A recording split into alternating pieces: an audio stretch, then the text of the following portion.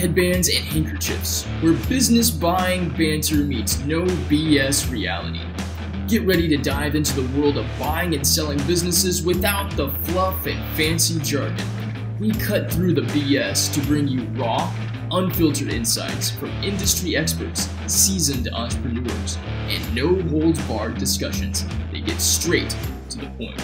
Whether you're a seasoned business buying pro or a curious aspiring entrepreneur, this is where the real talk happens. Buckle up for headbands and handkerchiefs, because in business, there's no room for sugarcoating. Let's get down to the brass tacks. I love that music. I picked it. You did? I did. Maybe we should have something that you sing. You know, I picked it. I wanted something that sounded bluesy and rock like Aerosmith, because that's one of my favorite bands. Well, now we just got to get Steven Tyler back on the road again for their farewell tour. Oh, right. What is he, in a rehab, or where is he gone? A little of both, I think. So, yeah. Hey, bands are small business, right? Or they're big business. Yeah. Yes, they are. Taylor Swift tours, I think, grossed $1 billion. So. Oh, yeah. She's doing a lot for the NFL, too. That's for sure. Oh, yeah. No doubt. Yeah, and that's no a doubt. business. They're like, bring it on in. There's an affiliate for us. Yeah, I mean, I think think she's great. As far as personality is concerned, I couldn't name one of her songs if you put $100,000 in front of me. But it only bothers me when during the games, like, okay, you know what, you could instead of keep cutting to her cheering, you could show a few more replays. Like, yes. Like this. Let's remember what we're here for. Oh yeah, Super Bowl should be interesting. I wonder if Usher. I think he's the halftime. Wonder if he'll ask Taylor to sing a song or two at halftime. Right, because she's, I guess, touring in Japan, I read, and then she's flying in for the game. So yeah, I don't know. I think he'll be happy to keep the stage to himself. Everything's a business, Richard, isn't it? Everything's a business, and there's a business for every business. Yes. Well, welcome. It's good to see you. Good nice to see you my too. friend. I missed you last week Thursday, but you are back. And thank you. It's good to be back. I had a great trip. I think I told you, and anybody listening should look up Regenerative Capital Group. What they're doing, they're up based in Canada, but what they're doing is unbelievable. We talked about it briefly. They're underwriting 5 aspiring business buyers, paying them for a year. They had 172 applicants, chose 5 people, and they're putting them through a rigorous training program. They flew them to Mexico for this boot camp, which was like, first class, 5-star. The way they took care of everybody was unbelievable. And wow. The founder of Regenerative bought my course a number of years ago. He and his partner started buying some small businesses, and they built it up to over $200 million in revenue and sold out for $100 million. And he's taking part of that because he's such a good guy. And with this other gentleman, Cordell Jacks, and they're underwriting these 5 people to acquire businesses. So they turned them into Marines. So they brought me in for the educational component, leaving aside the insurance and some of the accounting, mm-hmm. But it was 9 hours of boot camp, and they had all read the course beforehand. And it was great sessions. These are really, really impressive people, and it was a terrific back and forth. And the business part was great and had a lot of fun. It was they treated us like royalty. It was just incredible. I am more amazed at the fact, Richard, that it all started with your course. What were they doing before the course? One was a small time. Mike was in the financial business years ago, mm-hmm. and then became a little more entrepreneurial. The fellow he brought in, Iggy Domagalski, brought him as a young fellow. Basically did in a different way what he's doing now, which brought him and said, let's look to acquire business. They bought a small company. I think one of the first ones they bought, I think, was doing like $600,000 in revenue, and brought in and run the business. Then they bought some other similar ones that they amalgamated. Not all of them into the fold, but a number of them. I'll have Iggy's actually commentary. I had a long video session with him, testimonial, go on our website. But they started just, putting these pieces of businesses together. They're obviously very good operators. And it's great because, with everything still says, when he talks about it, he says, your course, How to Buy a Good Business at a Great Price, is the Bible. It's our Bible. It's timeless. He still uses the same seller questions, still uses, negotiating pieces. There's just a huge component. He says that's their Bible when they're still buying businesses. So it's unbelievably gratifying. I played just a little role, these guys, obviously, but it's really gratifying to see what, you put down words in a program and look what it leads to for these these guys, and you can find nicer people. So the whole story is terrific.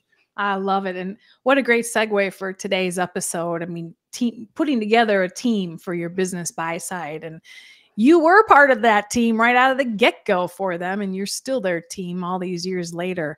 On the buyer side, right, Richard? You on the buy side. On the buy side, which for me, my biggest frustration, and for those of you listening who are aspiring business buyers thinking about going on this journey, you're going to be a searcher, and we'll talk about searchfunder.com a little bit. Start forming your team before you start searching. That's what I got to say.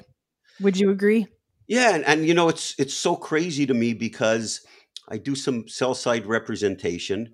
Very often when I meet, you know, a prospective client, or they become you know, an engaged client, and we go through who their attorney and who their accountant is. And oftentimes, you know, they say, yeah, we have an attorney, and I've mentioned this before, you know, it's their brother and sister-in-law, the patent attorney. And I say, that won't work. We need an M&A attorney. And they're always, yeah, I get it. You know, that makes perfect sense. And we make sure the accountant, sometimes they're working with a smaller accountant. It's not the right firm for a transaction. And we say, we engage a bigger firm, and they're always amenable. I never, ever, ever get pushback on the sell side.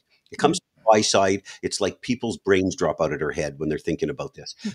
I don't know why they think that they could either do it on their own, or they don't put enough value into their team as far as an accountant, attorney, you know, such as yourself, and you know, or an advisor, mentor on the buy side. It just blows my mind that there's not the same level of understanding on the buy side that the sell side understands. People jump in, well, you know, and a lot of that plays into the fact that, you know, 94% of the people who begin to search to buy a business never buy one. You know, I always over 90%, but it's actually 94% is the exact number. And they just don't put their team together. And yes, 100%, you got to do this at the beginning. Doesn't mean you have to hire them, pay them, engage them, retain them but you have to at least know who they are.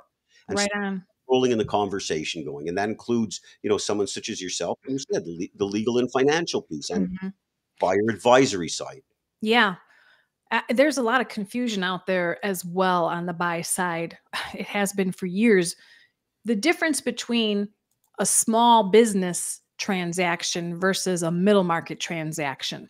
I've seen buyers come to the table with middle market corporate attorneys that represent the large transactions, and they charge a lot of money for their work, and they're engaged by a small business buyer. It's like, wait a minute. And then the total opposite. I've seen buyers just use a legal template that the seller side provided. Maybe the seller broker said, just use this template. Or they found it online. Yeah. I mean, you get from one spectrum to the other.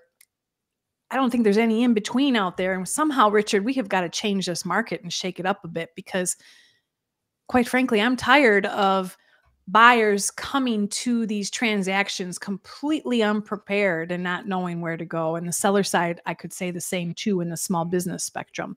So where should we start? I mean, as your course teaches, like the investment firm that you just flew out and did a presentation for them, what is the first thing that your course is telling people to do? Well, if we're going to keep the subject matter consistent with the buying team, you know, one of the points you mentioned, if you're going to err on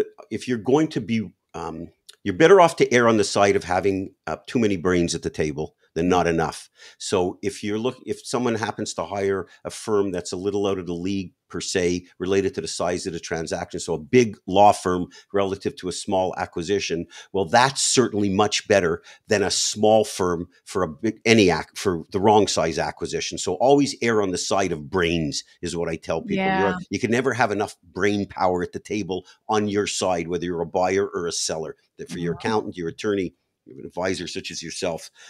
So where they should start is, if they don't, understand they're going to need an attorney. They're going to need an accountant. The rule of thumb related to attorneys, you don't sign, send, or submit any legal documents without it having to be reviewed by an attorney. And so get them on board. You can have the discussions without retaining them. Tell them you're looking to buy a business.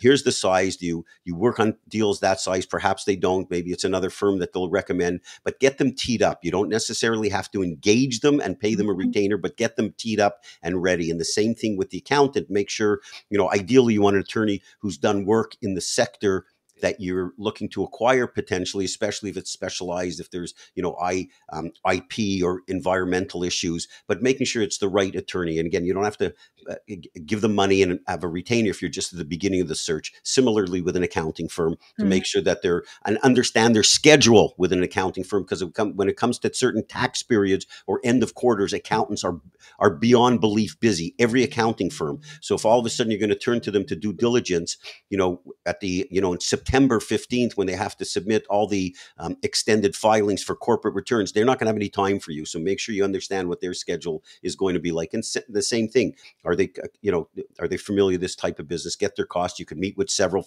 see who you're most comfortable with, but get them teed up. And as it relates to the financing side with someone such as yourself, just give you, sound like a good down and dirty plug for Deb Curtis. But the reality is, you don't wait until you have a deal to figure out where the hell you're getting the money. And so getting someone on board such as yourself, that you do immediately. Yeah. Because the financing is going to take time. It's not like a phone call to an attorney and say, we're ready to go. Send me the engagement agreement. You've got work to do. You got them to pre-qualify. You've got to let them know the criteria. So that piece of the equation for advisors is immediate. And then the knowledgeable piece, whether it's knowledge related to buying, on the advisory side, I've been teaching and preaching people, before you get going, get informed, be knowledgeable. Yeah. Right. I had one, you mentioned Search Fund there, saw a post the other day, someone was talking about an LOI and the response was something like, just, put in whatever you want. It's non-binding. And that's complete full of shit, because an LOI can be binding. It depends what's in there. And, maybe after we cover this point, we could talk a little bit more about the Search Funder type of websites of the world. But you got to get your people in place immediately. Doesn't mean you have to start spending money, but from the get-go, that's your team. You want them in place. That's right. I'd like to add that regarding talking with attorneys and before engaging them, I've seen some buyers come to me for financing and they already engaged the attorney and put down a deposit. Yep. And then they show me the listing and we don't have anything. It's not a qualified business that will pass bank financing. And you already put money down on an attorney, which I get it. But check first like you said earlier, where's the capital coming from? How do you know where it's coming from? And not all banks are created equal, right? Yeah, they're not all created equal, and some deals can't go back. A lot of them can't go bank financing. So how are you going to go about doing it? There are other avenues, but understand you don't wait till the 11th hour to figure out the financing. And that's what becomes so problematic with some of these buyers is people have this, either their complete lack of knowledge or delusion that the banks are just going to open up the vaults and write them checks to make this acquisition. And you see it especially on the sites like a Search Funder, where you have these are unfunded searchers. I mean, they give them the name searcher. I mean, let's call it what it is. They're a business buyer. I mean, they're they gave themselves a fancy name, which is fine. But if you've never bought a business, you have no knowledge, you have no track record, you have no expertise, you have no experience. Who's financing you?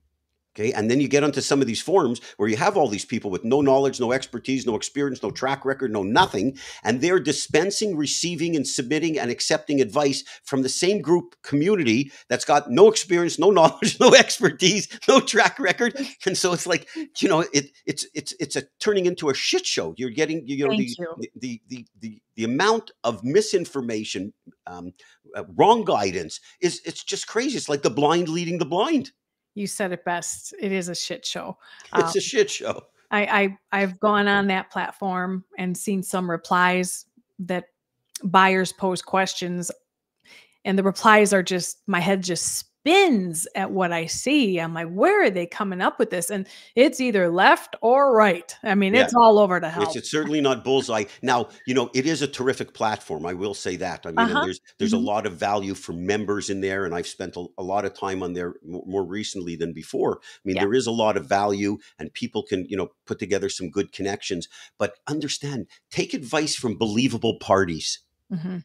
Right on. Right. It's so, and that's where I see that becoming a really dangerous path when you're starting to take advice from people who are completely, incapable. They just don't have the track record to be providing advice. It's like two people standing outside the mechanic shop. Both their cars are in the shop and they're each diagnosing each other's cars, and neither one of them knows anything more than to get in and put in and drive. Like, Yeah. just find believable parties in financing, like yourself, and attorneys and accountants, the best possible people you can afford, because this is what's going to help you get to the finish line. That's right. There was one question posed on the platform, and I went against the norm as to what my thoughts were on the answer. And the buyer reached out to me separately and thanked me because Nice. everyone was going with the grain, which was, in my opinion, the wrong answer. And I was vulnerable. I knew, because there's a lot of men in this space, not too many women. And I knew this girl coming into the thread, throwing her feedback would probably raise some eyebrows. And well, you know what? The buyer was smart enough to contact me and thank Right. because he recognized that the advice that I gave was exactly what he was thinking about. Yeah, Being because it the probably makes risk. sense, and they want it Mhm. but you're the believable party. And you brought up the point related to women. Years ago, when I went into the buy side of this in my program, my clients used to be like 95% male. Mhm. Now it's about 70-30 male to female. And I will tell you, okay, and I'm not a general, like, I don't like to throw out these general statements, okay, Mhm. but I will tell you that women, by and large, much better business buyers, not even close. No, and it's true. And I'm not just saying it because you're on the call. We're out here together. And I've seen it repeatedly. And I think it's probably because a lot of the women that are looking to potentially buy businesses, they know they're going into the world, like the world of finance. It's the world of like the old boys network, right? And Exactly. there's going to be a lot of men around the table. And so, there's, I'm not so sure. Let's say they're being looked at a little differently. Maybe that is the case, but they're fighting this forever. And so what they do to combat that is they just make sure that they bolster their skill set and equip themselves with as much knowledge as possible, so that they go in and there's never a question about whether or not they should be sitting at the table. It's no doubt. It's no doubt. I mean, and again, I don't want to be such a generalist about it, but any one of my female consulting clients over the years have been more methodical Mhm. from the acquisition of knowledge and the constant questioning and of, Yes. am I doing this the right way? And I don't think it's not from insecurity. It's from understanding that, what, there sometimes, females start in second place, just the real world, where the way Mm. people look at within the world of commerce, because it's so male dominated. And Mhm. so they solve for that by making sure they ramp up their knowledge base quickly, and they go into this as a much better prepared buyer. And I've seen it over and over again. Yeah, I think it's their due diligence. They ask more questions. They're not embarrassed to ask any question. No, I find that too, which is good. oh, it's great. It is great. And they're great. I think it's the mama bear in them, Richard. That women typically are mama bears, and we are moms, or we were obviously children, and we've seen mom taking care of us. We're just a little bit different on how we look at things. Probably, I would say women move a bit slower for the right reasons, where men want to move a lot faster to get the deal done and just make the money. Yeah, I mean, could very well be, or they're just smarter. Yeah. I just ask my ex-wife; she'll tell you that. we like to spend money though too, so we want to make the money. Don't even go there, please. Oh Although my. my wife is like, she runs a title office, and in Boca Raton for a big firm out of your area of the woods, Knight Barry. And, she's 100% self-sufficient, pays her bills, her car. She wants a nicer car, whatever. She takes care of everything. So that is as equal as it gets. So I definitely could not say that shot to my wife at all. Oh boy. So do we have any questions that have come through yet? Maybe I'll put on my glasses and see. Raquel probably has a question. Yes. Yeah. Nope. Thank you for being here, Raquel. We really appreciate you. Most of the time, she says, a good observation that most of the time we fail to do our own due diligence. Yeah. Well, if it's related to self-assessment, you're probably correct. Yeah. For sure. So Search Women's Fund. Safeguard. Yes. Search Fund. Let's go. Let's talk about Search Funder.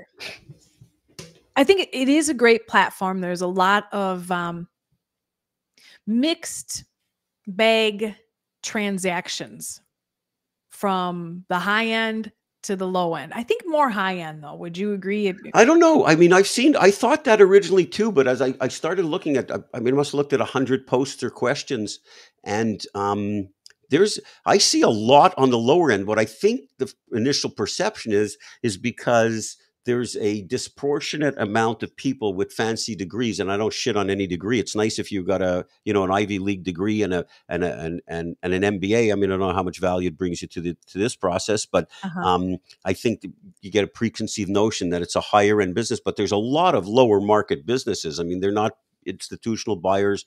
To me, I'd say that the vast majority of them are businesses, certainly $10 million and under, and plenty of them lower than that. Yeah. I'm just going to give a quick answer. Jack Cox in our thread here asked, what is the platform we're talking about? Searchfunder.com. Just and there's funds like that they're related to search funds. They're buyers, the community of prospective business buyers. Search Funder is probably the most prominent one, but there are some other ones as well, I guess. Yeah. That have some those type of communities. Mm-hmm. And Jack, there's a lot of advisors on that as well. People such as Deb, myself, etc. Actually, no S at the end. Searchfunder.com. Yes. That's the right website, searchfunder.com. And I have seen everything from SBA lenders to private equity firms to people looking for an investment partner because they want to buy the business and be the manager, the operator on site. I mean, there's just a mixed bag of all kinds of opportunities on that platform. So there is a lot of value and you can learn a lot, but just understand where are you obtaining the source of your learning from. 100%. That's exactly it. It's this believable party syndrome. They're going back and forth about SBA loans. I saw one the other day when they were talking about earnouts and it was a component to deal. And one person was talking about the SBA allows it. Another one says they don't allow it. A third one was telling them how to structure it to make sure it passes the SBA. And I wanted to tell them, hey, time out, idiots. Just let's stop here for a second. Okay. You're not going to dictate to the lenders how things work. I could guarantee you. The lender is going to tell you how they work, and every lender is different. So, what would be much better off is ask the question to someone like yourself, and you'd set the record straight as to what is true. That's right. And so there's just so much, there's just a lot of, there's a lot of speculation. There's a lot of misinformation. And again, I don't want to appear like I'm shitting on this website because it is a terrific platform. But, but the underlying theme that we're talking about here ties to what we're talking about. Get your information from the right people. Mm-hmm. No matter if it's financing, if it's business advisory, if it's accounting, if it's legal, get your advice from the right people. If you have a toothache, don't go to the shoemaker. So if you go to the dentist, and so that's where this goes off the rails, right? And just get your advice from believable parties. And just because the SBA SOP, Standard Operating Procedures, tells you so on earnouts, because there have been some changes as of the new release last fall, doesn't mean the bank you're working with is going to approve it and agree with what the SBA says. Right. The new changes that came out in fall with SBA SOP, the banks can say, no, we don't want to do it that way. And some banks and some of the new changes, I agree with them. I wouldn't want to do it that way either if I was giving out 90% capital on a transaction that's Yeah, right. unsecured, It's right? unsecured. Right. And you know what? I think people should understand the SOP is the guidelines of which what they're allowed to do, but Mhm. it doesn't mean that they're going to do it. These are Right. the things that they're allowed to do, but every lender is different. I mean, how many times have you stated that, and you're right? We're talking SOP. I get a little Make choked you get all fuck, as they say on SNL, all fuck clamped. You get all up. choked up. So, Yeah, but you've made the point so often that being able to understand and diagnose the buyer and the business, you're able to direct people to the lender that or the that's right. lenders that are most likely going to accept that scenario, that buyer and that business. But it doesn't mean they all will by any means. So the scope of this what do you call it, the standard operating procedures. I Uh-huh. keep thinking Mhm. scope of work, but standard operating, those are parameters. Yes, Yeah, if one bank can do all that and the SBA will underwrite it, but doesn't mean that they're all going to do it, and they all don't do it. So I mean, that's the yeah, thing, right? Nothing. You don't have it. I imagine you don't have everyone who complies with every. It's got to it's got to be a 10 out of 10 buyer, a 10 out of 10 business, and still that doesn't mean they may have their own internal rules. that's right. And then there are the SOP guidelines that the banks must follow. And if the deal goes bad, they lose their guarantee Right. if Yes. the bank didn't follow. And as crazy as it sounds, there are some banks that will take a little shortcut to get a deal done, depending upon the relationship or what have you. Right. No rhyme or reason in business acquisition lending. Not at all. Let's It's talk about, if we can, for the attorneys and accountants piece of yeah, things. please. So my position is always, when we talked about it earlier, a few things that you should have in place. Meet with them early. Referrals are wonderful, especially if it's someone who has sold a business. Not every accountant or every attorney is going to be qualified to do your deal. And Mhm. so some of the things, understanding, of course, their fees, any experience within similar related industries. Mhm. Sometimes they're valuable assets. Sometimes an attorney can recommend an accountant and vice versa. Um, you know, um, have they done any work in this particular industry? What Mhm. size business? Is there any specialty? If it's a more complex business with certain components, like you need multiple leases or anything environmental or the Mhm. like, you typically need a larger firm where they have the resources in-house. That's part of it. So again, it's a level of experience, familiarity, and you also want to know that the attorneys have been people that do transaction law, and their goal is to get the deal to the finish line. That they're deal makers and not deal breakers. Every attorney will tell you they're a deal maker, not a deal breaker, but you'll find out very quickly on in the conversation if they're dominant. You don't want someone you want them to impart their wisdom and recommendation, but Mhm. they're not the negotiator. You don't want them negotiating the deal. The buyer and seller negotiate the deal, and the attorney is a scribe. They put down on paper what the buyer and seller have agreed to, and over and above that, put legal clauses in place to make sure your ass is covered, and also may bring some other awareness to you. The accountant is someone who'll do the due diligence, but will also make sure the entity structure is right, and will look at certain things to make sure, when they do their due diligence, to make sure that they've done this before on this size business, that they're very thorough. They know what to look for, what issues they may be, because they'll help validate the information, the financial information. One thing I've told people, when you get the first financial package, if it doesn't make sense to you as the buyer, it sure as hell ain't going to make sense to the accountant. So you review it first yourself, and you don't want to have to keep going to them to look at the P&Ls. Tell me what this looks like. What are your comments? Because accountants typically value businesses, from the balance sheet, and Mhm. small businesses are valued based on the income statement, tax return. And so, those, in getting your team together, interview a lot of accountants, 3-4 accountants, attorneys. Recommendations are great, but make sure that you're compatible with them. Okay. And Yeah, then there's, and you want people that are going to help you get to the finish line. There's always an element of risk. You don't want to be so crazy and neurotic about it that you can never get a deal done, because the attorney keeps telling you, I'd never do this. I'd never do this. Attorneys typically, some attorneys a lot of them Mhm. want to win every point. And that's not the case. A good transaction attorney understands you're pulling levers. It's a give and Mhm. take. And some things you have to agree to, other ones to let you know what your risk is and whether or not you're prepared to live with that. But you, the buyer, you drive the train. That's right.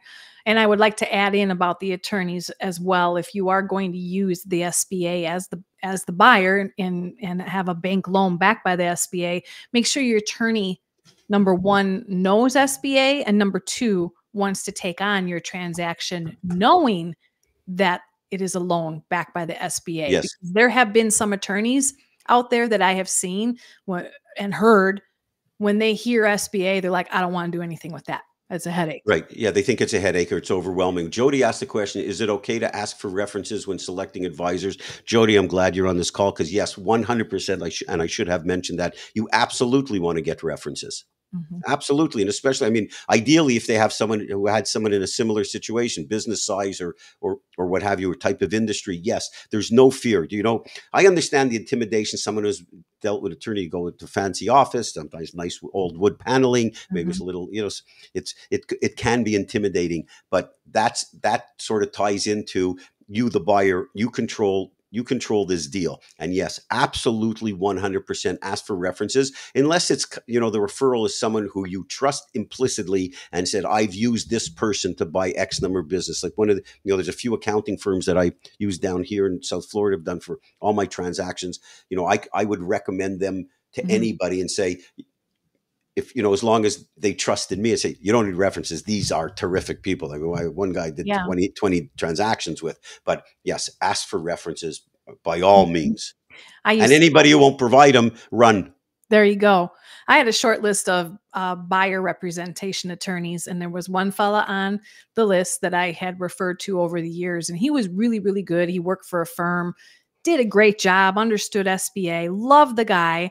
Then he went out on his own. He left the firm he worked for to start up his own firm, and it just got messy. And then he got delayed, and then there were some personal issues at home, which slowed things down. And I had to pull him off the list, Richard. He was slowing my transactions down, and the buyers were disappointed. If I'm going to recommend anybody, you better be good. And if I get any feedback that something has changed, you're coming off the list. Yeah. And you know what? And it's also important, you know, to that point is sometimes you get in bed with an attorney, they're not getting the job done. They're too slow. And I'm not saying just, you know, brushing every attorney with this paintbrush or whatever, but or tarring every attorney with this brush, which is, you know, sometimes it's not right, and you find out early enough, and you have to find someone else. That's and right. You know what you don't want to do, where I find that always happens, not with accountants. Accountants typically, you know, they've been well trained in auditing, they've been well trained in due diligence, they understand entity structure, tax structure, and that pretty much repeats itself firm to firm, even a smaller firm. I mean, that's the core skill set, you know, of an accountant. Attorneys on the other side, you get a lot of these door attorneys. You know what a door attorney is? Tell us, Richard. A door attorney is, they practice law of whatever walks through the door, right? That's a door attorney. And I love it. And it's common. So you want a transactional attorney, right? That's their skill set. That's what they do. They may be too large for you, but you want a transactional attorney. They know the paperwork. They know what has to be done. They know the documentation. They know the issues to look for. You want a transactional attorney, not a door attorney. I remember there's one attorney down here. Good. I mean, it's like, it seemed like every couple of years there was new signage on her building, right? Like when the foreclosures were busy, it was foreclosures. Then it was lawsuits against some publicly listed companies. It was like, it's typically the door attorney. You don't want one of those. For sure. I do want to toss in quick as we're wrapping up our time here. Another advisor on your team, if you're a buyer and you're obtaining bank financing backed by the SBA, is the life insurance piece, which always will slow down a transaction if your front end lender is not educating you to get the ball rolling on the policy that's going to cover the unsecured portion of your SBA loan. And everybody assumes going to my American Family agent or State Farm agent that I've been doing my personal and business insurance with for over 20 years is the answer, and they're going to be the fastest, and I'm just going to call them and it's going to happen. It doesn't work that way. It just doesn't work that way. You have to make sure you're finding agents that understand how to put a collateral assignment on the policy and the SBA parameters around it. And it has to be fast, because some of these big companies, Richard, they can take months. If it's a $2 million policy, there's going to be blood drawn and health questions and searches done on the health of the borrower. And So the that's borrow, so time. just so I understand, the unsecured portion of an SBA loan has to have a matching life insurance policy on the borrower. That is correct. And it So that way it doesn't, the obligation doesn't transfer to their estate. It's paid off in the event of their death. That's right. Exactly. The banks want that protection. Some banks, it just depends upon the underwriter. They may call for the whole loan amount, even if there is some collateral. Other Oh, really? banks will look at the unsecured portion and condition it to be the unsecured amount. So Again, get started every bank's early. different. Every bank's different. Yeah, so you got to get that process started early. Absolutely. Yes. Yeah. All right. I think we're done with questions, Miss Deb. This was really engaging and great. Oh, I How do you approach unconventional or challenging situations during the acquisition process? Well, Raki, that's probably about 10 shows combined, right? Because but I think that's probably a good subject for one of our next ones to maybe pull a bunch of examples, and maybe she could send us some direct message of some specific examples. But I think maybe it would be a good show pulling out some examples of challenges that have happened that people don't anticipate. Well, it's all the challenges are always stuff you don't anticipate, but stuff that have come up in situations where how do you navigate your way around? That's probably a great question. That is a great question. I Yeah. think of life insurance. The Yes. borrower forgot Yeah. to get the ball rolling, or the American Family agent, we're on month 2 and we still don't have a policy assigned. What do?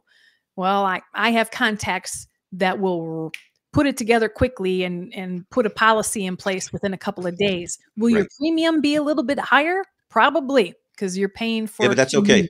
convenience. And the other thing, by the way, when you're talking about insurance, reps and warranty insurance, which usually only was reserved for very large deal. When you have a purchase agreement with a seller, there's clauses related to representations and warranties that the seller makes, that you're both making to one another, related to things that you've said or documents you've provided. It's called reps and warranties, and I urge people to learn more about that. But you can get insurance for reps and warranties that cover any breaches in the reps and warranty. It used to only be for big deals. Now you can do it for much smaller deals as well. I have some terrific I have one terrific contact, actually, one above all the other ones, who's really good. If anybody needs that, to let me know. But that's another thing you want to start early, because as soon as you have an LOI and the financials, they can get to work, and they turn it around quickly, but they need that documentation. So it's something that, a seller, buyers look at it, sellers look at it, to really think about, because in most cases, the cost for that insurance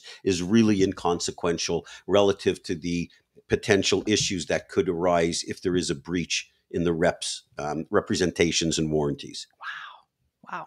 And See, in America, there's a business for every business. You write a deal, you have man. reps and warranty. Now you have reps and warranty insurance. And I'm sure there's a law firm in America that specializes in nothing but suing rep and warranty insurance companies. There's a business for That's every right. business. That Yeah. should have been the title of this episode. We started it with "There's a business for every business," There's and a we're ending business it that way. It is so true. Amen to that. So You're the true. best. I keep hearing from you as we're going to wrap up the show here.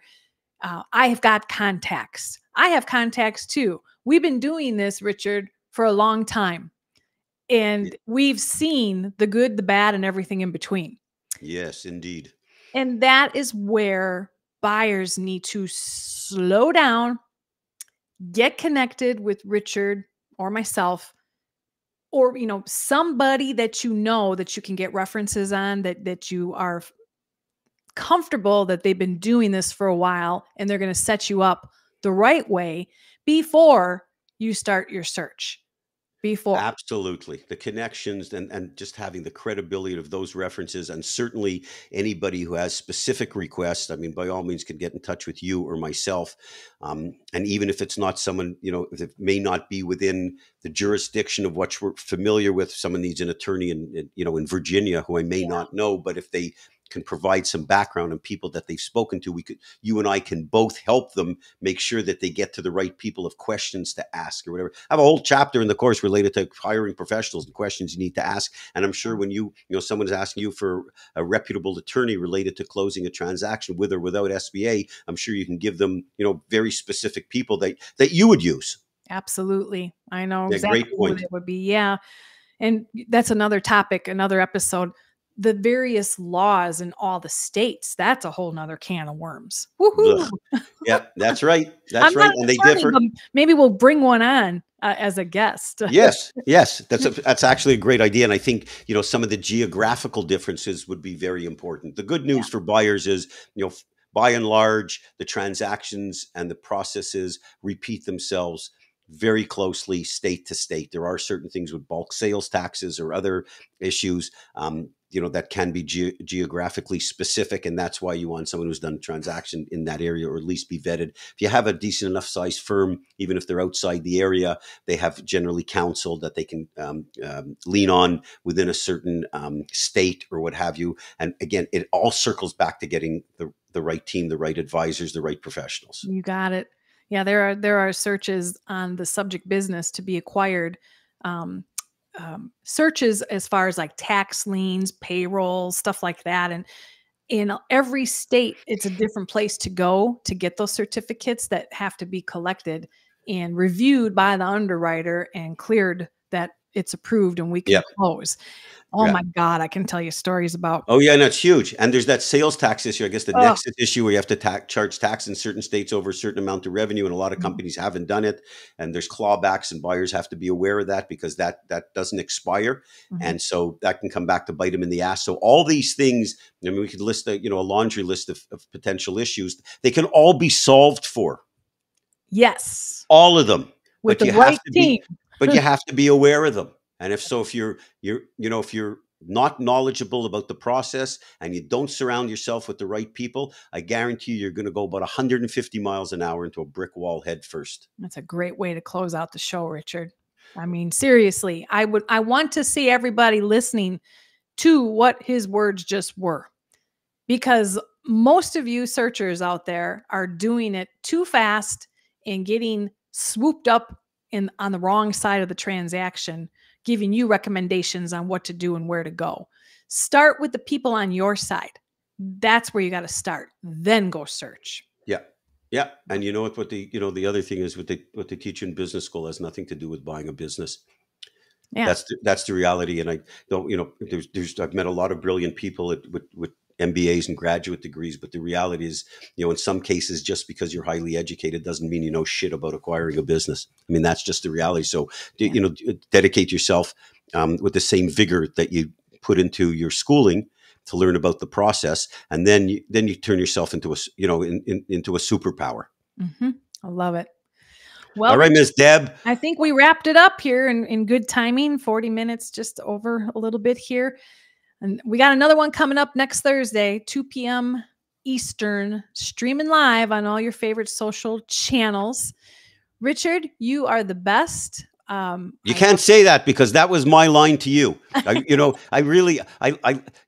last couple of weeks have been disjointed and been traveling or whatever, so we've only spoken on the shows versus in between. I love spending time with you. You're a I wealth do of knowledge. You're great. You're fun. You're smart as hell, and your heart is in the right place to help people. And I just really, how crazy I am about you. I feel the same about you. You make me smile. I missed you last week, so I'm glad to have you back. It's good to be back. All right, ladies and gentlemen, thank you for listening in, and tune in next Thursday, 2 p.m. We'll be back. See you later.